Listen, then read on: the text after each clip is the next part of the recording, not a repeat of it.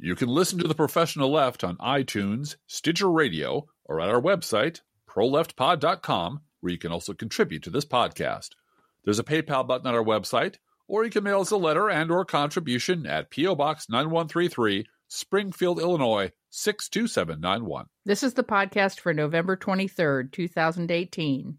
It's not safe for work. Recorded live from the Cornfield Resistance, where we are 100% steam-powered. It's The Professional Left with Driftglass and Blue Gal. Hi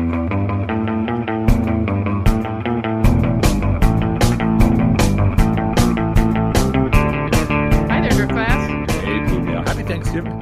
Happy Thanksgiving, everybody. We hope you had a good meal yesterday and lots to be grateful for, and safe weekend. You know, lots of traveling, lots of bustling about, and stay safe, everybody. Yes. We are recording this on Friday, just so you know, so that this is not a best of show, although I like to think of every show, Blue Gal, as a best of show. We're doing this live. We are actually recording on Friday, the day after Thanksgiving. Yeah. I do not go to the mall or to the shopping centers today. So, and I know we know that many of your favorite other podcasts are taking the week off or 2 weeks off or just putting their feet up and, doing whatever. We're too OCD for that. Yeah, we just do this because we do this every week. Because here's the terrible secret. We'd be doing this anyway without the microphones. So I might as well put a microphone in front of us and record it and call it a podcast. Exactly. Do we have a new sponsor this week? We do. We have a brand new sponsor. It's a presenting sponsor. I don't know what that means, but I hear it on all the better podcasts, so this is what we're going to call it. It's a 10-part Netflix limited science fiction series called CSI Don't Care. CSI Don't Care 2022, because we decided to put a little bit in the future, a little bit further in the future. See, in the future, white grievance cases caused by AJ MAGA types are all pre-cold cased by the police because, honestly, nobody fucking cares anymore. Oh, yeah. My white grievance. I got to talk about my white grievance. CSI Don't Care is put right on the job for those. My daughter won't come to my house anymore because I have Fox News on all the time and I call her a traitor. And then I call the police and they say, CSI, ma'am, we have a special unit just for you. And they have a special red-headed policeman who whip their glasses off and look you straight in the eye and say, we don't fucking care. We don't care, lady. Don't care anymore. Don't care. Nobody cares. You know the whole thing about nobody caring about your poor, shrinking, weird, bigoted demographic. We do care that you have health care. We do care that you have clean water. But your concerns, your paranoid fantasies, nobody cares about them anymore. Your head's full of bullshit. You need to change the channel. You need to shut up, sit down, and let the grown-ups clean up your mess again. But nobody cares. So, again, brought to you by 10-part Netflix limited science fiction series, CSI Don't Care 2022. And now we have a bunch of kind of weird media things. This is a week when media is let off the chain, it appears to me. Yeah, or something. And there's a lot of stupid stuff going on. Yes, there out is. There. Mm-hmm. Jeff Greenfield saying things about Ben Sasse that regardless of how you feel about his politics, how he stays sane in this environment, I just don't understand how he does it all. Allow me a direct quote since I commented on this, and thus far I have 295 likes on my, because it was, see, this is what makes it so perfect. It was Jeff Greenfield as filtered through Michael Gerson. So, it's like that. Sorry. That's I don't mean to just burst out laughing at something, but that is just comedy writing itself. It is. And you have to understand. This is by the way, the informal working title of this podcast is The Third Tribe. And by the third tribe, we mean the most insidious tribe of all, and that's the centrists, the moderate centrists, the problem solver caucuses, the no labels fucks who never die. They never go away. It doesn't matter how fucking nuts Trump is. These guys can't exist without being the midpoint between two things. So, and I think it's important to clarify this just a little bit, because I personally do like to get along with people and find common ground where you can work on something. Love to. Even with Republicans. Sure. So if fixing the sidewalks is a goal and the Republicans on my street agree with me that the reality of the sidewalks existing and needing repair are both true in the world. Mm-hmm. And then we move on to how we fix that problem, and we wind up fixing that problem. Fantastic. That's great.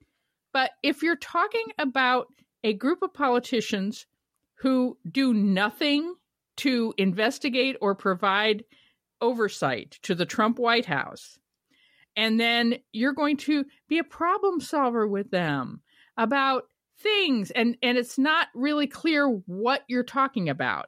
And you're not working on climate change because their party denies climate change. Right. And their funders they are paid by their donors to deny climate change. They're chopping the EPA to bits and feeding it to the dog. And saying nothing and your job as a congressman is to provide oversight and to the corruption that's going on at the EPA, to selling off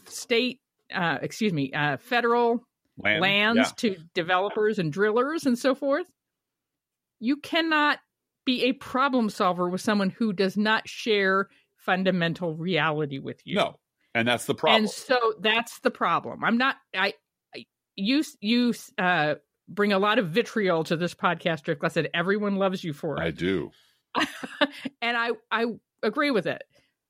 I don't agree with just vitriol for the sake of vitriol. No. I really don't. No. I want to solve problems as much as anybody else. Sure. But the problem solver, and it's exactly the same thing as the no labels thing. It's let's just make pancakes and pretend that one side isn't crazy. If we just give enough away, if the left, it's always the left. It's always the left. If the left would just compromise more, if they would just give up more, if their tone were just a little nicer, if they just hug it out, man, eventually the right might stop trying to kill everybody. And the right's like, this is great. You mean I can kick you in the balls all day long, and the wise men in the middle are going to advise you to just smile and take it because eventually I'll get tired of kicking you in the balls? That's your advice? That's brilliant. And the thing is, people like Jeff Greenfield and Michael Gerson pay no price for doing this because their universe. Jeff Greenfield doesn't give a shit about me. He doesn't give a shit about the rest of this country. His world is a world of kabuki theater. It's a form and ritual. And as long as you properly say the right words in the right order, as far as he's concerned, you've done your job. It doesn't matter that nothing happens, that nothing changes, that people's actual lives are rendered impoverished and ruined, that people actually die behind Republican policies. Jeff doesn't care about any of that. He cares that you stood in the right light and said it in the right way and had a little swell in your throat and a little tear in your eye when you talked about how mean our politics are. And that's where this quote just jumped out at a lot of people, not just me. But I just want to add that Jeff Greenfield's income depends upon Republicans returning his phone calls. Yes. That's the point. And willing to go to a stage where he can hand them a microphone at the 92nd Street Y, right. And he can have pre-selected questions and then hand the microphone to some conservative centrist and pretend to have a debate. And they have this little kabuki theater, and nothing ever comes of it because no one's ever really debating anything because nothing ever gets resolved. But the actual quote from him is, mind you, he's talking about Ben Sasse, who's a sitting U.S. senator. Right. Never mind his politics or his voting record. Just read this interview. Can't think of any senator but perhaps Pat Moynihan who would have thoughts like this. How he keeps his sanity while dwelling in the political world is a mystery to me. Wow. Again, Jeff Greenfield doesn't live on my planet. He doesn't live adjacent to my planet. He lives in a completely different media universe where nothing happens to him, where there are no consequences to any of this action. And he can just glide on through, giving the microphone to whoever he wishes and having hopeful thoughts. And my response was this. Never mind his politics or voting record, in reference to a sitting U.S. senator famous for big talk and zero action, sums up the impotence and decrepitude of the political punditocracy better than almost any other sentence I could imagine. Yep. It literally doesn't matter to him how he votes. He's a senator. He's one of 100 people running this entire country. If only he had some sort of power or platform which he could exercise to control the lunatic who runs his party. But we witness that as normal, sane human beings and go, hey, Ben Sasse, how about you vote against this motherfucker? and take some power away from him.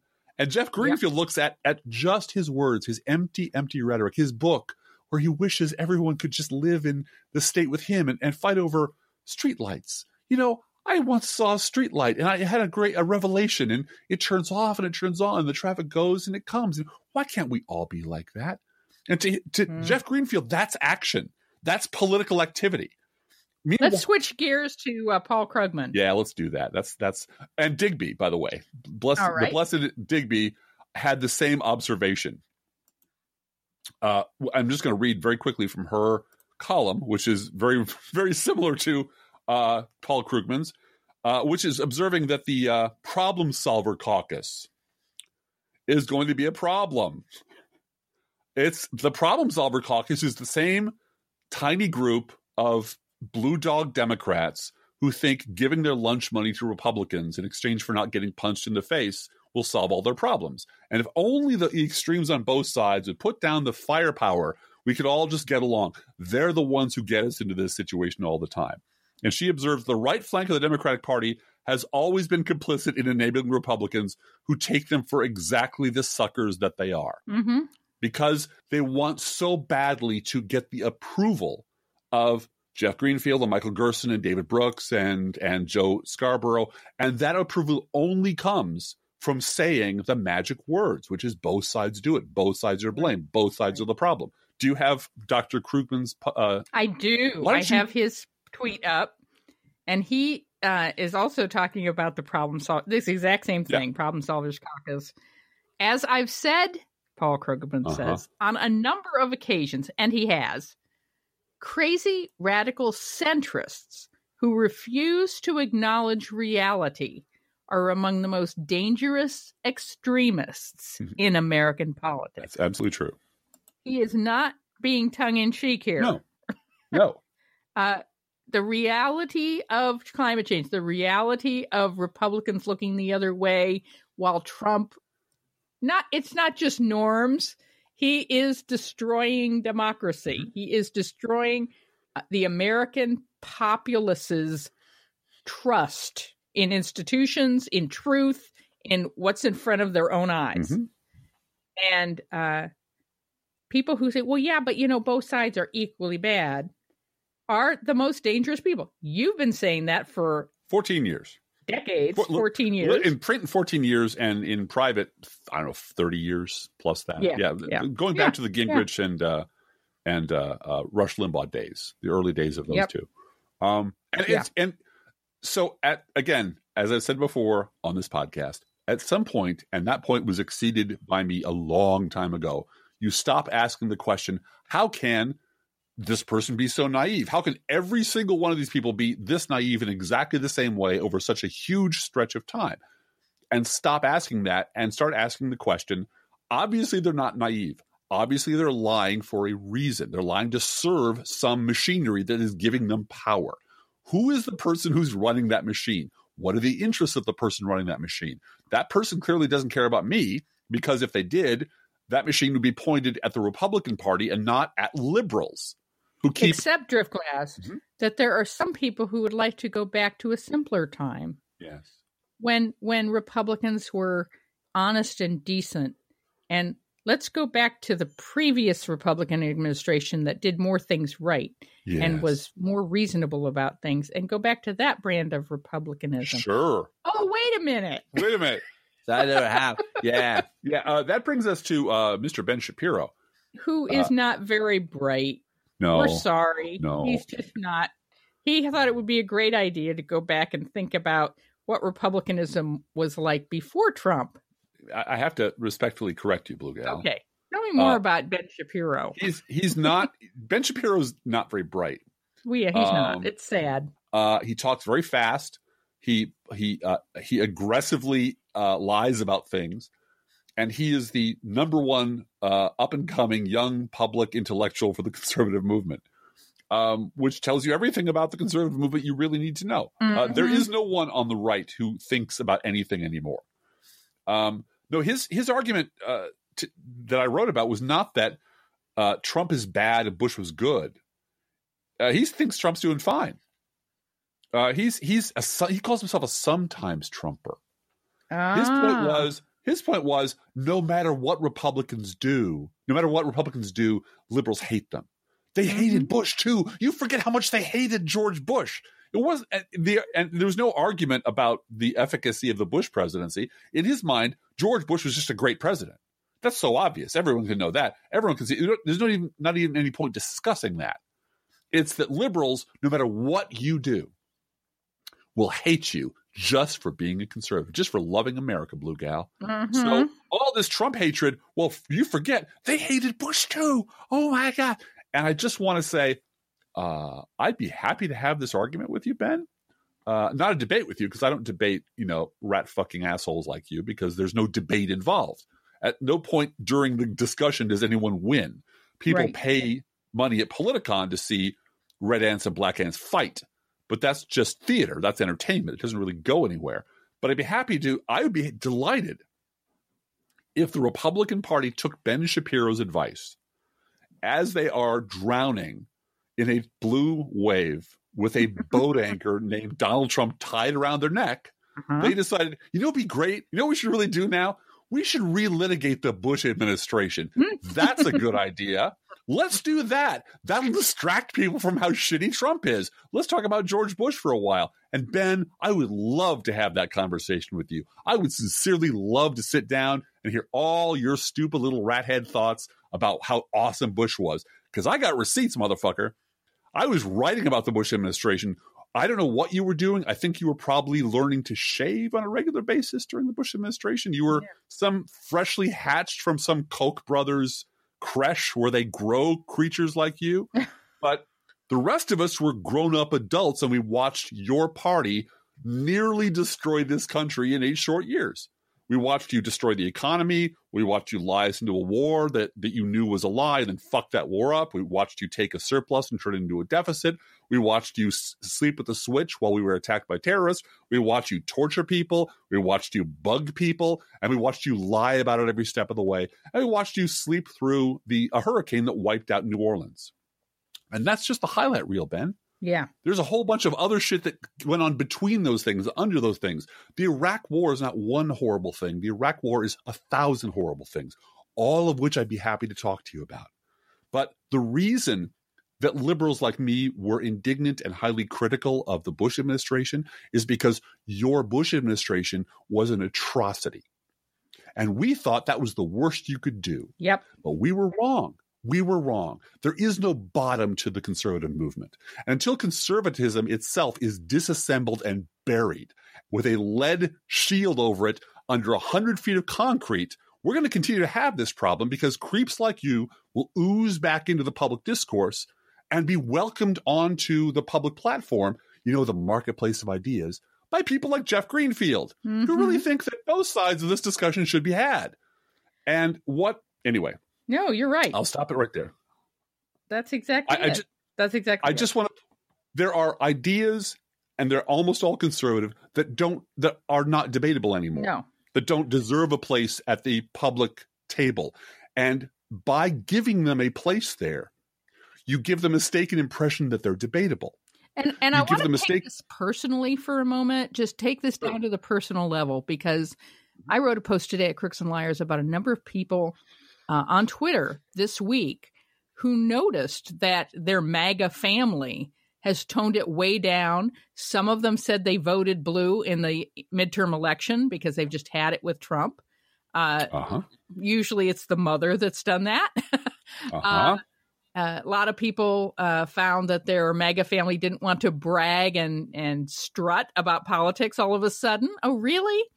And a couple of them said that it was the Khashoggi murder that was the straw that broke the camel's back for them, right?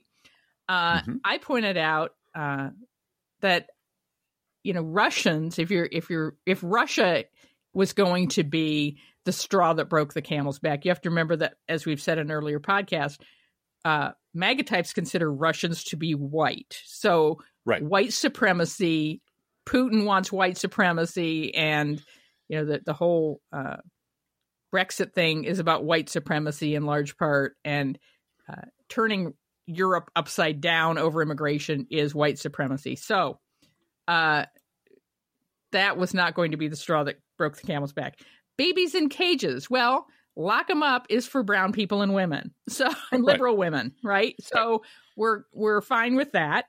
And now we have this Khashoggi excuse making for the Saudi royal family, and the Saudi leader in particular, who Tengrain calls Crown Prince Bonesaw. That is a situation where you are siding with Arabs. Right. You know, so there is a very subtle, not too subtle racism going on with, you know, why are you siding with brown people? And I really think that's what it is. I think that's why this is sort of the straw that broke the camel's back for some people. Is it's not just that you're totally going against journalism. You're going against someone who is in this country as an American resident, whose children are American citizens, who was murdered in an embassy in Turkey, brutally murdered. And you're siding with money and your family's financial interests over justice. It really has a lot to do with race. But that camel's back never stays broken. No. It never does. The big mistake that I think Ben Shapiro is making is that the people who pay his salary spent a lot of time and a lot of money making sure Bush never showed up in the history books. Right. Making the whole Bush administration disappear. But see, that's why I think Michelle Obama hugs Bush a lot. I really do. I just think she wants everyone to remember, look at this guy. This is the guy we replaced. Remember? I don't want to accuse her of being as nasty as I am, but she does remind everybody, look who's here. But I wanted to get back to this personal thing of noticing your family or dealing with your family and noticing that perhaps they are starting to step away from MAGA centrism. And, it is only psychopaths who really don't care what their family thinks. You do care what your family thinks. You do care what your personal tribe thinks. That's ingrained in your social makeup. But you do have conscious control over how you react to your crazy family, and you have to limit exposure to them if they're crazy. You and I are blessed with a family that's pretty sane overall. And weird. And they're weird, very weird, but not politically wonderfully weird, right? They're not right-wing politically crazy. No. Those people that have that in their family, have to manage exposure to that. And I totally understand, not being there at Thanksgiving. We and I were laughing last night at some tweets from some. It wasn't just MAGA. It was 4chan and not 4chan. What is it? Oh, QAnon. QAnon. Yeah. That's it. It's the same group. It's of the same. It It's just goddamn group one conspiracy after another. And how I'm eating alone this Thanksgiving because my family has no tolerance for truth. Right. And I thought you liberals were tolerant. No, we're not. Dining alone on the holidays just to own the libs. Yeah. You got us. Wow. My liberal tears I can barely see my monitor through my liberal tears. So, anyway, I feel for people who have that in their family. And I'm thinking about you this week. So, yeah, but it's on the same par. I'm back a long time ago. I used to help run the academic computing department at an art school in Chicago. And every now and then a student would come in. I was in charge of the open labs and classrooms and curriculum and a whole bunch of stuff. And every now and then a student would show up to one of my labs who hadn't bathed in like 2 weeks. And just stank. I mean, there was really no subtlety about it. And the students who worked for me would come running up and say, you got to do something, man, because he reeks and he won't leave. And I'd go down there and put a can of Lysol next to him and say, either you go in the broom closet and spray yourself down with this, or you go the hell home and wash. But, if you have made yourself unfit to be around, don't be surprised when people don't want to be around you. Right. If you are a conservative, you have spent a considerable amount of your adult life making yourself an asshole, making yourself a preening, indignant, ignorant, racist asshole. And you're proud of it. You like strutting around, showing people your big conservative dick and complaining about, and just the conservatives I know, I never do this in public. I never launch into a political conversation the minute I see someone. Right. No, I you disagree don't. with. I just you really never do that. No, I really don't. I'm very Midwest polite, you know, when I'm not doing podcasts. But I know people who just walk right up and start a conversation mid-sentence about Hillary Clinton or whatever it is, because they've spent their life making themselves into that person. Right. They like being an asshole. They like being dicks. But that's why I think we need to have a set of conditions by which you will be welcomed back into polite society, including not starting your conversations that way. And furthermore, there does need to be some atonement. And that means it's not just enough to say, I'm an independent, or I'm coffee filter party now, or I don't know who Donald Trump is, or he was just a coffee boy, or we're going to have that. We are going to have people who want to try that, and good on you for trying, but we cannot let it work again, because we'll be back to, you can see the progression of how much worse Trump is than Bush. I believe that out there is a president worse than Trump waiting in the wings. Yes. And we will get that president if we let the Republican Party survive this presidency.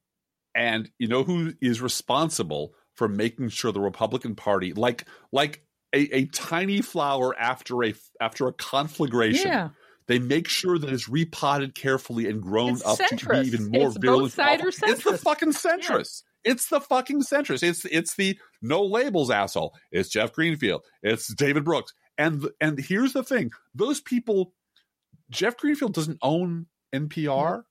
David Brooks doesn't own the New York Times. Chuck Todd doesn't own NBC. These are corporate decisions made by large companies who deliberately say, no, we can't let liberals have their way. We just can't have that. We cannot have liberals coming in here and telling us that we're going to have a minimum wage for everybody. We're not going to have we can't have universal health care. We can't have college pay. We cannot do those things. We need, even though the centrism that they stand by depends entirely on both sides being equally wrong, which Donald Trump has proved manifestly to be untrue. They will not acknowledge it until they are beaten into doing so. They won't do it. And this is the thing that maddens me, is you can see it coming. We saw it coming at the end of the Bush administration, and Barack Obama, bless his heart, played a huge and horrible role in enabling it, because he so wanted to be the purple president. He so wanted to be the guy to unite the country. And Mitch McConnell just licked his chops and said, oh, we got him. We got him. We can do anything we want to this guy, and he'll let us do it in the name of bipartisanship. And he'll never raise his voice, and he'll never get mad, and we can just take his fucking lunch money. And we were in the middle of 2 wars and a great recession, and everything was burning, and he had to put the fire out, and I give him all of that. But we can't let it happen again. There cannot be another day. But we know who does it. We know who drives the getaway car now. We know who they are. We know what their game is. We know what their shtick is. We know what their line of bullshit is. We know what their faces look like. We know what channels they're on, and we can watch them doing it in real time. And now the trick is finding the place to put the crowbar to break the machine. Make the machine stop doing this. Because unless Chuck Todd goes home crying every day because the liberals are so goddamn mean to him, this is going to happen again. And so watch for the lifeboats, and as you see lifeboats popping up in media, set fire to them on social media. That is something that all of us can do. Everybody has a piece of this. Everyone has a piece of this. All right, we're going to talk a little bit about a quick news roundup, and then we have some letters to read. The time for honoring yourself will soon be at an end. Your fake highness, Donald Trump. Highness. Yeah. That's from Gladiator, by the way. The whole Thanksgiving thing was a joke. Just everything, the steam stuff, the thanking myself for myself. Giving thanks. I give thanks that I exist and saved this country from the horrible Kenyan who fucked it all up. That was Donald Trump's out loud Thanksgiving prayer. Eating pretty Thanksgiving much dinner at his own hotel and charging everybody to be there. So the whole thing was just unmitigated Trumpian event. More news roundup. Crossing the Rubicon, literally, the White House authorized U.S. military troops deployed at the Mexican border to use lethal force and conduct law enforcement operations, which is against the law. Well, I mean that, you know the origin of the term crossing the Rubicon. Yeah, it's the river. It's the river that Caesar crossed to go take his army into Rome. Donald Trump has authorized the U.S. military to use lethal force on U.S. soil. Right. That's crossing a line. That is crossing a big ass. That means Donald Trump can deploy he can deploy regular U.S. military force inside the United States at his discretion to kill people. That's what it means. And unless he's stopped from doing that, he literally crossed the Rubicon, and we have to push him back across it. The White House attacked activist judges for temporarily blocking President Stupid's attempt to refuse asylum to migrants who cross the border illegally. This is not going to stop. Right. This his fucking wall, hating immigrants. That's all he's got. Yep. That's all the Republican Party has, and they're going to keep doubling down and doubling down and doubling down until they get the war they want, or until they are driven from power for a generation. But there's no middle ground anymore. There's no place in the center for people who think that maybe if we just give them the EPA and the Department of Education, they'll love us. Let's hug it out, bro. No, there's no more of that. Those days are over. The bipartisan leaders of the Senate Foreign Relations Committee demanded that Trump say whether Saudi Crown Prince Mohammed bin Salman ordered the killing of Jamal Khashoggi. So that's the grown-ups. That's the grown-ups over at the Senate demanding to know. Meanwhile, Donald Trump blamed the world. You know what? We just blame the world. Blame everyone. Everyone's responsible. And literally, he said, it's a big world. Everyone's to blame. And no, you're to blame. You're to blame. No, you. And you're cashing checks from this guy, and he's bailing out your son-in-law. It's all about. This is one moment this week when Joe Scarborough was just dead on right with no error at all when he said this is all about money Donald Trump can make when he leaves office. Yeah. A federal judge blocked a Mississippi state law that banned most abortions after 15 weeks, ruling that it was unequivocally violative of women's constitutional rights. The judge, his name is Carlton Reeves, wrote that the fact that men, myself included, are determining how women may choose to manage their reproductive health is a sad irony not lost on this court. Standing ovation for that judge. Right. And now they're going to have to do the same thing about Ohio, because the heavily gerrymandered Ohio House of Representatives is passing one insane law after another about abortion, and it's got to stop. Trump is once again threatening to shut down the government. Mexicans won't give him $5 million. Oh, wait, Democrats won't give him $5 million to pay for his stupid wall. No, Mexico's going to pay for it, Mr. President. Yeah. So-called president. No one ever said that. Mexico's going to pay for it. Yep. No. Fake news. U.S. farmers, many of whom remain rock-solid Trump supporters, are finding it very nearly impossible to sell the huge stores of grain that they would have sold to Chinese buyers. You know, why don't you just eat it? Why don't you just serve it to your kids morning, noon, and night?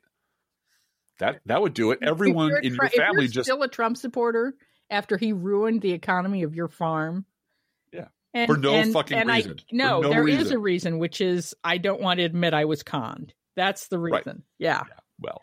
Ivanka Trump repeatedly used a private email account to conduct government business in 2017. Yeah. And doesn't think that that's it. The number of MAGAs on Twitter saying, who cares? Yeah, we all care because you're a hypocrite. Yep. That's the kind of thing where you just want to slap them individually. Just line them all up and say, okay, everyone, show of hands. Everyone who said Hillary Clinton lock her up emails, WikiLeaks, we love WikiLeaks. Line up. You all get one open-faced slap from every motherfucker who had to listen to you for the last year screaming about that. Anybody who chanted lock her up needs to be ashamed of themselves, and they aren't. Well, they don't have the machinery. The shame gene. Yes. So you have to bring blush to their face with slapping. I'm afraid it's the only way to draw. I think Driftglass is in a mood, don't you? This is Harlan Ellison's proposal once upon a time that everyone who voted for Richard Nixon should be chained in the public square. I don't know if I like that, America, but I get it. I do. Trump wanted to order the Justice Department to prosecute Hillary Clinton and James Comey. And that's just because he was watching Fox. I swear. He watched Fox and he said, hey, they're talking about we should prosecute Hillary Clinton. All these commentators talk about prosecuting Hillary Clinton. I think we should just do it, don't you? As if to prove my point, Donald Trump, after lecturing America on the importance of decorum and the press corps on decorum, called the incoming House Intelligence Committee chairman Little Adam Shit. Yes, he did. Doesn't understand human intercourse, doesn't understand shame or logic. Donald Trump only understands being put in his place. Trump criticized the retired Navy SEAL who led the raid on Osama bin Laden. Yeah.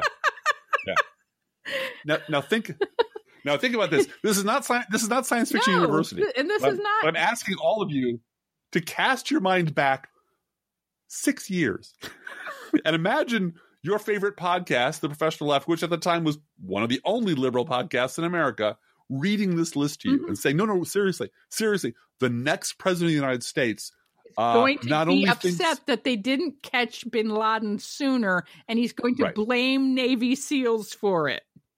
The ones who read the raid. He's going to blame them. He's going to call the incoming House Intelligence Committee chairman a shit. On Twitter. He's going to call African countries shithole countries. And he's going to claim that we can get rid of forest fires by raking because the president of Finland told him that. And those are going to be only the remarks in like a 36-hour period. Yeah, that's in 1 week. And 40% of this country is going to nod right along and jerk off like monkeys and go, "That's my boy! I love this son of a bitch." Yeah. How do you feel about living in that country? And everyone we would have said that to would have said, "You're crazy. That can't possibly be America. That can't possibly be true." And we would have told you 6 years ago exactly what Paul Krugman said today, which is, no. The centrists. Yep. The centrists, the third tribe, is going to let this happen.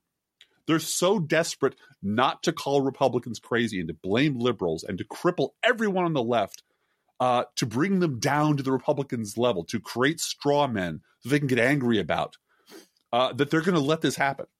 And this is going to be the president of the United States, thanks to assholes in the middle who can't bear the thought of liberals winning and governing as liberals. All right. We're going to spend 10 minutes reading a couple letters from our listeners and fans, and we appreciate you writing it. You can write us anytime at proleftpodcast@gmail.com. That's our email address.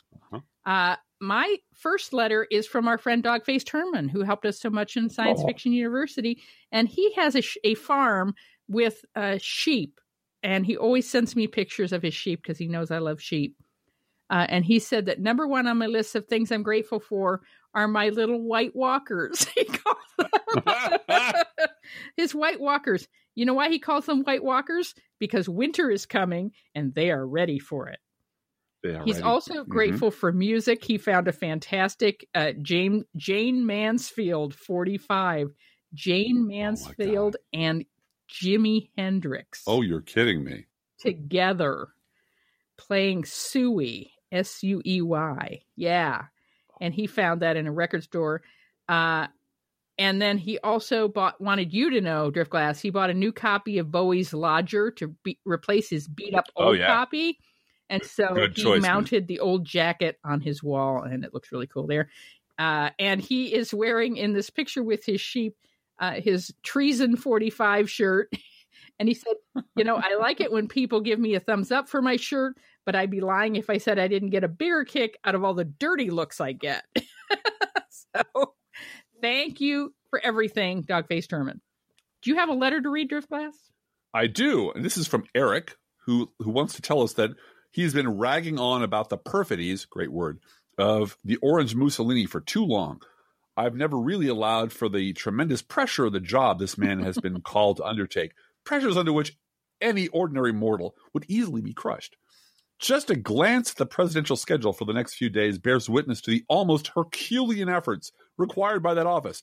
This is the entirety of the White House published agenda for Trump Tuesday and Wednesday of this week.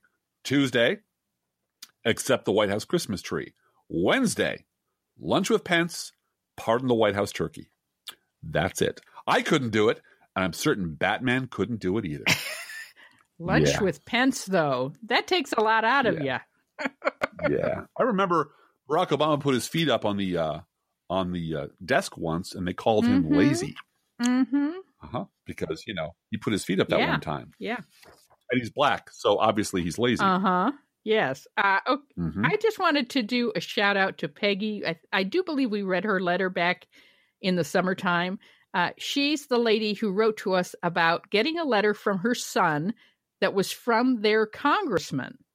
And she thought it was a campaign mailer, but she opened it and it thanked her son for his call about separating immigrant families. She said, I was shocked. I thought my son was entirely apolitical. I have had to nag him to vote in the past. But I remembered that he works in a restaurant with many immigrants, and this is probably personal for him. My daughter lives in Boston, but she still has a Kansas area code, so she still calls our Kansas representatives, including that idiot Kevin Yoder, who is proud to have gotten the Right to Life endorsement. He had 7 challengers in the Democratic primary vying to unseat him. It's usually a struggle to get one, and I am proud of my kids. I want to do a shout out to her because Kevin Yoder lost in November to Sharice Davids by 9 points. And so I wanted to revisit that letter and congratulate Peggy and her children for getting that job done, and all the other voters and activists in Kansas who made that happen. I have a letter here from Ryan, and Ryan would like to say, you guys are exactly what the left needs. Hell yeah, Ryan. You're Rush Limbaugh without the lies. It wouldn't go that far. We need to be aggressive in our messaging. Now that I've finally gotten out of the yoke of student loans and have been able to buy myself a place, I've been able to support more liberal media. I pay, not donate, to you guys and Wonket because I come to your sites every single day. I don't believe in using a service I don't pay for. The one thing I want for my money is that it goes to you. You have a family, and that takes money. You've lost your Amazon money, so use my money for you. Thanks for all you do. You're great writers, and in a just world, you'd be on all the Talking Heads programs killing the both sides lie. Well, thank you so much, Ryan. And I'll pass along your good intentions and good words and your support to several prominent progressive podcasts who this week have come to regret their "let's just hug it out, bro" approach to their dear Never Trump friends, and who are ruining the fact that there are so few liberal podcasts out there. That they was just don't know a bit of any. much. I have to, and I feel for anyone who trusts somebody and it winds up that it's not worth it. We have that's happened to me, and it's not fun. Yeah. But to tweet that it's sad that there aren't more liberal podcasts out there when you're aware of 3 of them, and there are so many that really deserve. You and I have always done this, and Crooks and Liars has always done this, which is to throw a ladder down to smaller blogs and podcasts and say, hey, if you have a podcast or if you're starting a podcast, you can email me. I'll give you free advice, which is exactly you pay for it what it's worth. But and after you've done a few shows, I'll be happy to listen to you. I like to give new podcasts time to settle in. I don't want to listen to your first show and give you judgment because you will change everything in the first 10 weeks. And I want to give you a chance to figure out really what you want to sound like before I pop in and give you my advice about it. But I'm willing to do that for free to any podcaster that is progressive and wants help. I'm more than willing to mention your show on our show. Anything that I can do to help, I'm glad to help. So when someone who has a much larger audience than me and a much broader microphone than I have and has an HBO show says, why aren't there any more liberal podcasts than just these three. These three celebrity ones who are all my friends. Celebrity ones, exactly. Who've been on television. It's like, Google is your friend. Yeah. And it really is time to throw a ladder down. And that's my advice. I'm not punching up. No. I'm just shouting up and saying, please throw a ladder down to the rest of us. Well, and here's the point. If you actually believe what you say, I mean, I'm willing to believe that you believe what you say. That, yeah, absolutely. The problem is Fox News, there's not a liberal media infrastructure out there. And why aren't there, 100 people doing the whole liberal progressive podcast? Man, we've been doing it for 9 years. Right. I've been writing for going on 14. You've been writing for 14 years, honey. Right. Longer than that. Right. We've been doing it for a really long time. We've been doing it right where it needs to be done, right in the middle of middle America. And we're proud that we do it. And we're not going to stop. And it doesn't really matter what other people think or don't think of us, whether they know we're here or not. That isn't the point. The point is, if you actually believe what you are saying, that you need a network, an archipelago, if you will, of liberal progressive voices in places where you don't normally hear liberal progressive voices, we're already here. We already built the place. We're already up and running. You don't need to do a damn thing.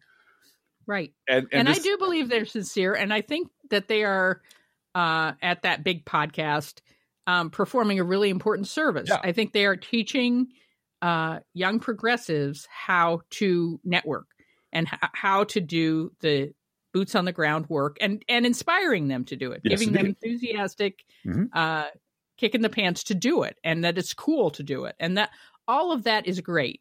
I wish you had Googled to find other progressive podcasts before you type that. And I wish you wouldn't say it so often, because it gives me the impression that it doesn't really matter how many flares we shoot up. You're not listening.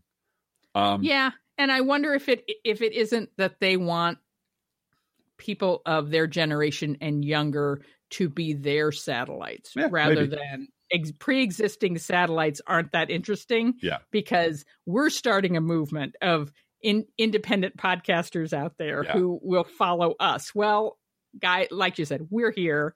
We're not invisible. And I shrug about that because I don't think, I'm sure that whatever those folks do in their careers is going to be fantastic and will make a difference.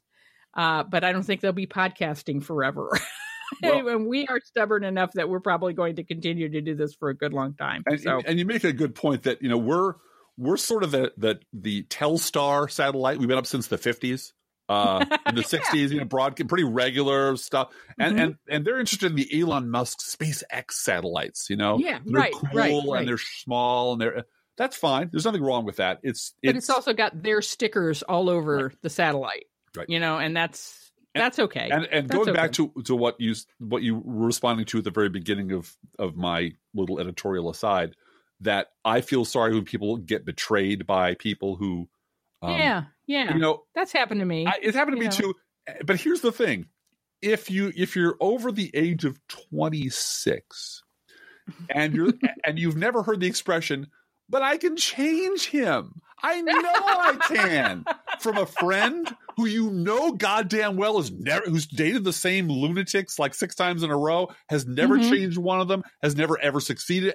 You have no idea where this delusion that this time they're serious. This time they won't fuck me over, steal my credit card, destroy my credit rating, and take my car. This one I can trust. He's out of jail. He's looking for love. And no, you can't. You cannot. Oh, please. There's so many nice liberals out there. Why is it always we're hugging up to the people who were knifing us in the back 2 years ago and who clearly just want to use your couch to crash on and then are just going to dump you the minute the winds shift and Trump is gone? What is wrong with you that you need to do that over and over again? So I do feel sorry for them. I really do. I feel bad that you put your trust in a Republican and they fucked you over. Maybe you just need to be twice as old as you are now to have that happen to you 3 or 4 times. And then you realize, oh, this is who they are. Yeah. And if they find a gig that is going to stab a progressive in the back and that's the job, they'll take it. Yes. And then afterwards, and it's going to be embarrassing to you when you find that out. Right. And what they really want to do at the end of the day is be Jeff Greenfield. Can't don't we all just agree that we're going to pretend to fight with big old foam rubber boxing gloves for money, and then afterwards we're all going to go to the same bar and laugh about it? That's politics, really. That's how politics works, right? Right. Anyway, you have another letter? Well, we know that an awful lot of our listeners listen to lots of podcasts, and we're glad you do. And if you know of one that's struggling, or if you know of somebody that might need more experienced help, I mean that sincerely. Yeah, absolutely. I'm glad to help. But remember, we do have guidelines, which are same with blogging. You know, you got to blog for 3 months. Yeah, you got to every day. Politics, whatever you're going to podcast about, if you're going to podcast about craft beer, if you're going to podcast about knitting, whatever you're going to podcast about, it has to be an obsessive interest that you have researched and networked and worked on for a long time, for a really long time. Yeah, it's got to be your life already before you put a microphone in front of it. Really. That is good advice, no matter what you're podcasting about. All right, I have a letter from Brad in Dallas. And Brad says, am I the only listener who hears the gourmet coffee guideline and thinks about the lines from the movie Postcards from the Edge? Yes. It's a comedy rule. Inflections go up at the end of the line. That's a comedy rule? For inflection going up. Yeah. Well, it's more of a guideline. I think it should be a gourmet coffee rule. And his point is that if it's a gourmet coffee rule, people will obey it. Okay, I'll think about that. Also, can we hear a little bit about your theme song, Let's Think About Livin'? I think it's just too perfect to have not been written specifically for you two. Wow.